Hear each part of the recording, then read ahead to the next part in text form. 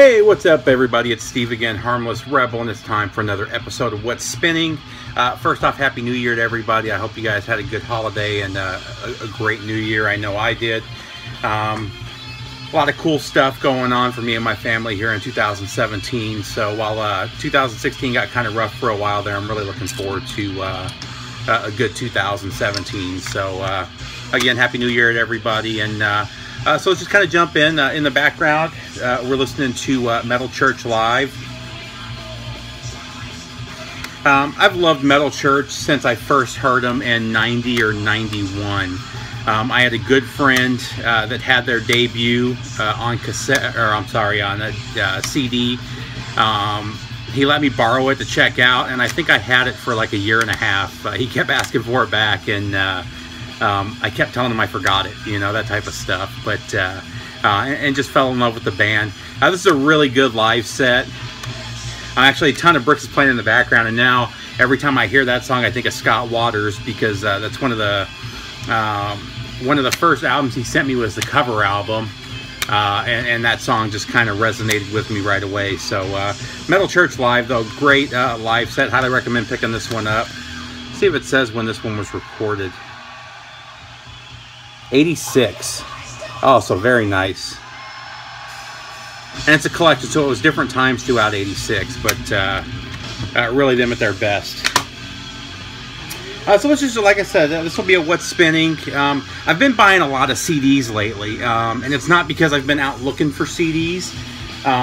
One of my local record stores that I hit usually once every week or 2 weeks, some guy's been slowly selling off his metal collection, and it's really stuff that's hard to find unless you go out looking for it on the internet. And I've just been finding some killer stuff that I used to have in my CD collection, that I had in my cassette collection, and then stuff that I've never heard. So it's been really nice picking this stuff. And the nice thing about that record store is because they're not a CD store, they sell the stuff for cheap. So a lot of this stuff I already have that I've pulled out, but a lot of this newer stuff that I bought for $5. And like I said, I've just been finding some killer stuff. So let's just kind of jump in. This first one is actually a new album from this year. This is an album I was hearing a lot of good stuff about, and I was really excited about it. And then I listened to the album and was completely disappointed. This is a band that I liked from the very beginning when they came out. And they've just kind of gone the popular music route, the popular metal route, and I just don't like the stuff they're putting out anymore. I've heard this one kind of harkens back to older days. I didn't find that to be the case, but this is Battles from In Flames. I really liked, Gesture Race, all that stuff, all the way through Reroute to Remain. With Reroute to Remain, they started to change their sound a little bit, but they still had that melodic death metal sound. And the melodic death metal is just completely gone now, which is sad because this is one of the bands that created that sound,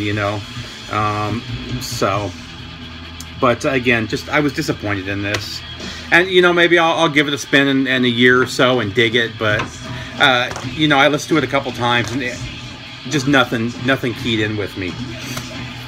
Next up, this is one that I just recently picked up from that collection. This is one that I've had before on cassette. This is my least favorite album from the band, but it's still an amazing album. This one is Green from Forbidden. And Forbidden's just a killer band. If you haven't checked them out, definitely recommend checking them out, especially their earlier albums. But it was still nice to give this one a spin too. Next up, not metal, but this is one of my all-time favorite artists. If you've watched my videos, you've seen me talking about him dozens of times over the last few years. But this is the most recent best of. This is the double CD set Legacy by Bowie. This was a promo copy. So there's a 2016 mix of Life on Mars. I didn't notice any glaring differences between that and every other mix of Life on Mars, and that was one of the big selling points that they had on this. The first album, his early stuff, I love every single song. One thing that's kind of cool is they did bring in some not so popular, some deeper cuts. So This Is Not America with Pat Metheny is on here. Jump They Say, Hello Space Boy with the Pet Shop Boys. I mean, there are some deeper cuts on here. They're just not deeper cuts that I really like. So of the second disc, I only like about a third of it. Only a third of it's stuff that I listen to. So, I mean, I got this, you know, I got it used, so I got it for a good price. But, you know, if you've already got all the Bowie stuff, I don't know that I would go out and grab that unless you just feel that you have to have it. Next up, this is an album that I already had, but I ran across this deluxe edition again for $5 or $6. It was part of that collection.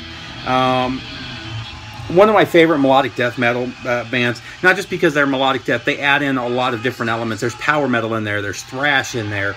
The guitars are absolutely phenomenal on all of their albums, but this is Relentless, Reckless Forever from Children of Bodom.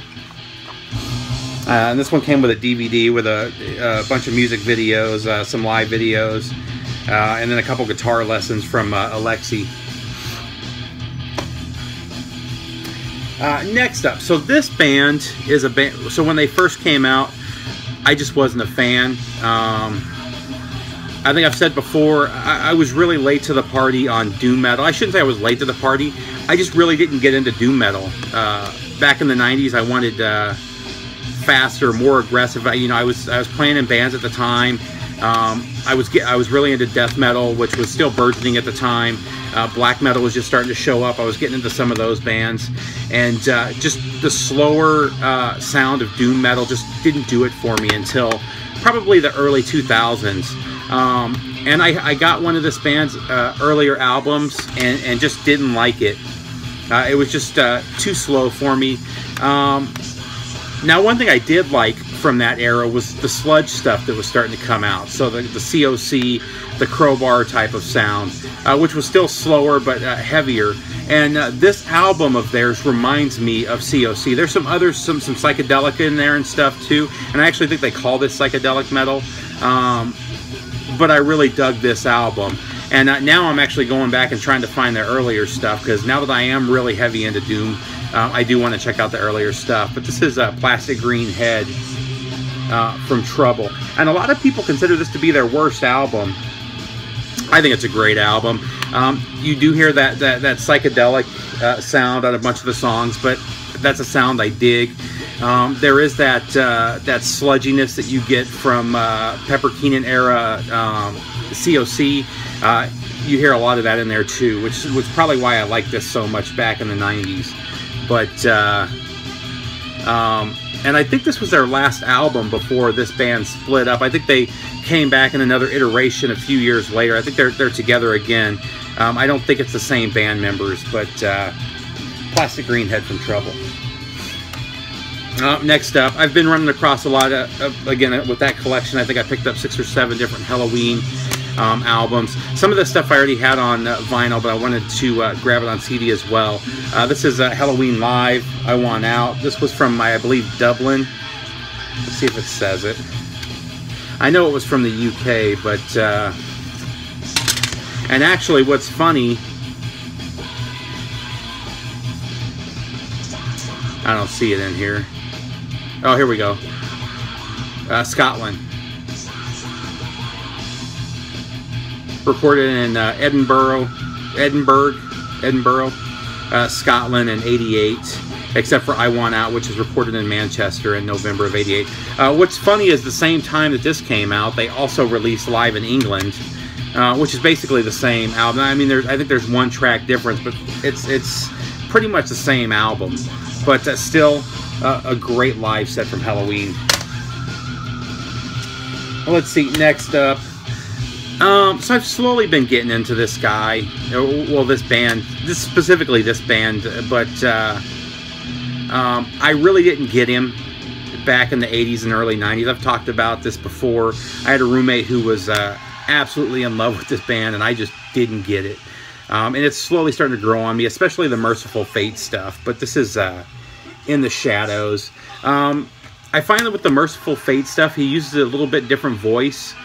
He still hits those really high peaks, but he kind of sings with a little bit lower voice. And I haven't heard all the King Diamond stuff, so I don't know if he did it with King Diamond. But of the King Diamond stuff that I've got 3 or 4 of the CDs. It seems the Merciful Fate was a little bit different voice, but this is after Merciful Fate got back together in the 90s. This is 93. I think this is the first one, if I remember correctly. I may be wrong on that. But really good album. I really like this Merciful Fate and King Diamond stuff from the 90s. I know everybody loves the early 80s stuff, and I think it's okay. There's a couple songs that I really dig, but his stuff from the 90s is really what kind of resonates with me. And maybe it's because it's a little more polished. You know, usually I like the really raw stuff. For some reason, I don't like his early albums as much, though. But regardless, In the Shadows, just really good King Diamond. Next up,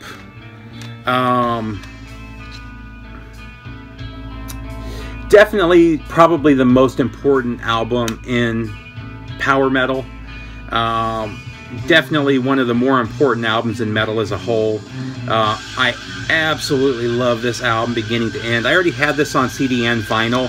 But this is the the expanded version with 4 extra tracks. So I went ahead and grabbed this, and it sounds awesome. They did a great job with it. But this is Keeper of the Seven Keys, Part 1. And then the bonus tracks are, let's see, Victim of Fate, which was a B-side, a remix of Starlight, A Little Town, or A Little Time, an alternate version, and then the video edit of Halloween. If you haven't checked this album out, go out and get a copy right away. Amazing, amazing album. Next up, I was really happy to find this. I've been looking for this on CD for quite some time. I've had it on cassette forever, but and I'd love to find it on vinyl. I just never see it for a decent price, and the few times I have seen it on vinyl, it's just trash. Definitely my favorite album from this band. And just a favorite of mine in general, but this is Refuge Denied from Sanctuary. I love the vocals on this album. Unfortunately, the really high vocals were dropped for the subsequent albums. I actually picked up all 3 of their albums the day I found this, and I love all 3 of them, but this is definitely the best one. This was actually produced by Dave Mustaine too, which I didn't know until I was looking through the liner notes a couple months ago when I first grabbed this. But another one that should be in every Metalhead's collection. Next up, keeping on with Kai Hansen with Kai Hansen from Halloween. This is his band Gamma Ray. For later stuff, I love the early Halloween stuff, and I love the later Halloween stuff. They have some stuff in the middle that kind of fell off for me. But once Kai Hansen went to Gamma Ray, I've kind of preferred Gamma Ray over Halloween. This is another great album. I don't like what they did with it. Land of the Free. It's called Land of the Free 2. You know, playing off Land of the Free, which is one of his biggest albums. This is, I just gave it to you. It's Land of the Free 2 from Gamma Ray. And this one says Limited First Edition. I don't know what that means because it's the same SPV pressing. I don't know if maybe the other one wasn't in a, it was in a regular cassette or was in a regular plastic case, but I don't see any extra songs or anything like that. It's still a really good album. You know, when they take a classic album, and I think Halloween did it too. I think they did a Keeper of the Seven Keys Part 3 a few years back, and it just annoys me when they play off that, you know. Trying to make money, trying to get you to buy it, thinking it's going to be as good as those earlier ones. If they're even going to revisit the sound from the earlier ones. This next one I pulled out because of Scott Waters. We were talking one night, and he had just purchased the CD. Or I'm sorry, the album of one of these shows, had shared it with me, and it made me pull this out and give it another spin. This is Vivus from Death. It's a 2 CD set. This, I believe, was Death's final tour. Shortly after this, Death went on hiatus, and Chuck started playing guitar full time and Control Denied, which he had been doing for a couple years before this, but they had just signed a major label deal. This is 98, 99. You saw Control Denied's album come out, and then they toured for that, and he ended up passing away in 2001. I believe this was the last tour, but disc 1 is live in LA, and disc 2 is live in Eindhoven. Both shows are great shows. A lot of the same songs, you know, it's the same tour. But what I find interesting about this is on his final album, the Final Death album, Chuck had changed his vocals. He went to this really high, screaming type vocal, or not screaming, but just a high pitched vocal, as opposed to the low death growl that he had always done before. And a lot of people didn't like it. I didn't like it when I first heard it, and it kind of grew on me. I still like his voice from earlier albums, but what's interesting about this is that, you know, he uses that voice for the entire shows. So to hear a lot of the older songs with that voice I think it's kind of cool.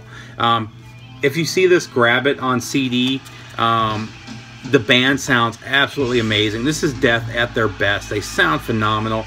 The only downside of this that I have is the guitars sound kind of thin, and it's just the recording. They still sound really good. It's just thin compared to the vocal and the drums. It's kind of drowned out a little bit. But now, both of these, live in LA and live in Eindhoven, have both been released separately on vinyl. And they put this set together. And then last year, they released Vivus, or Vivus, however you want to pronounce it, as an album. But from what I've seen, it's only the Live in Eindhoven, which doesn't really make sense to me. Live in Eindhoven was already out. So, you know, I was looking forward to grabbing that. But now that and I probably still will. I mean, let's be honest. But I was kind of disappointed to find out that while the CD version is both shows, it looks like the vinyl version is just the second show. Next up, this album blows me away, and this singer is one of the best.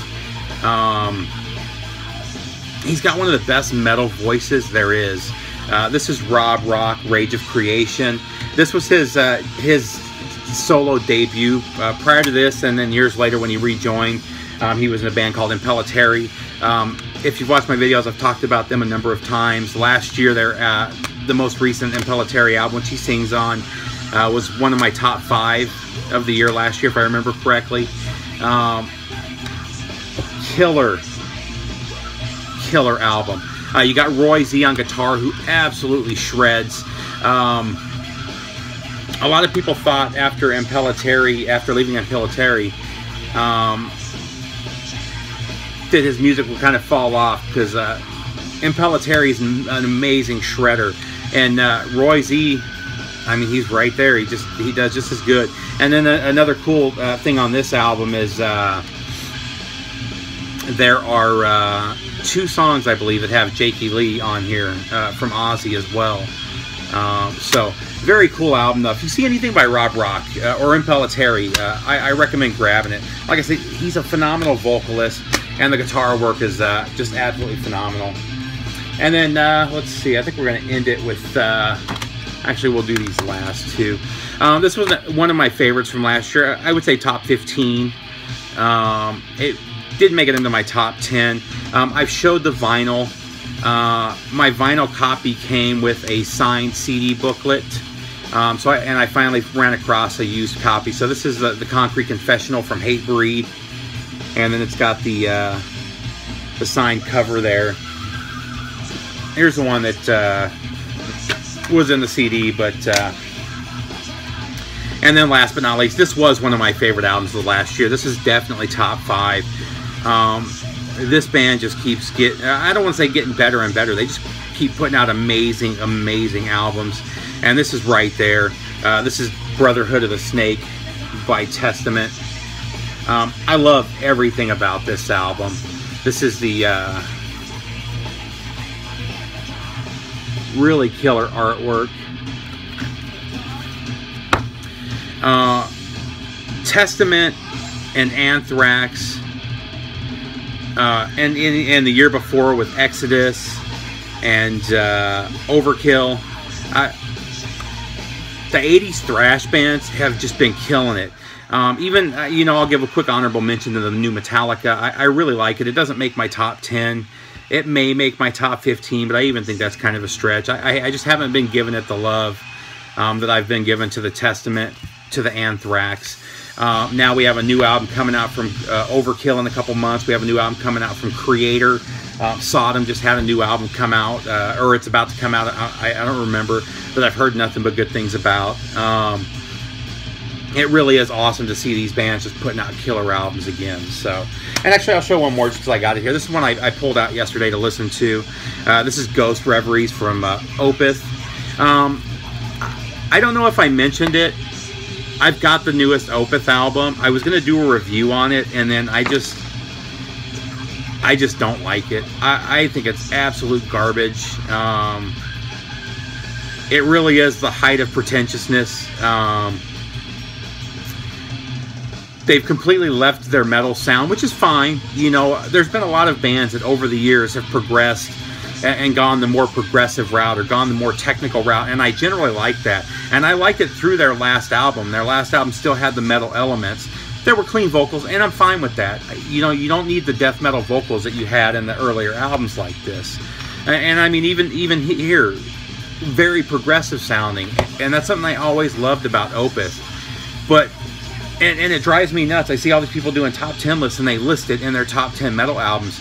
There is one song with one riff that's metal, and there is no metal in the rest of the album. The rest of the album is a mix of 70s style prog mixed with 70s style jazz fusion. I just don't like it. The title track, I can't think of the name of it off the top of my head. I don't have the CD in front of me. I dig the title track, and that's the only one with a metal riff. And then from there, it just goes downhill for me. But and actually, that's what made me pull this one out, because I love this album. So it made me pull this one out and give this one a spin. This is the deluxe edition that came out a few years ago. The cool thing about this, this has a documentary about the making of, which they've done on a bunch of their deluxe editions. But this also has a 5.1 DVD audio mix of the album, which sounds really killer too. So if you run across this, definitely worth checking out. And actually, I mean, just the album in general, absolutely phenomenal, and I highly recommend. But yeah, I mean, their new album, I just think it's garbage. So we'll end off on a nice negative note. But take care, everybody. I'll have a new vinyl update coming pretty soon. Take care.